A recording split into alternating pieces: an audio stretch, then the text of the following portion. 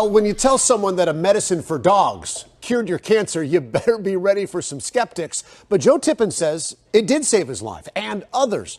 And now even cancer researchers are open to the possibility it might be true. My neck, my liver, my pancreas, my bladder, in my bones, it was everywhere. 2 years ago, Joe Tippin says he was told to go home, call hospice, and say his goodbyes.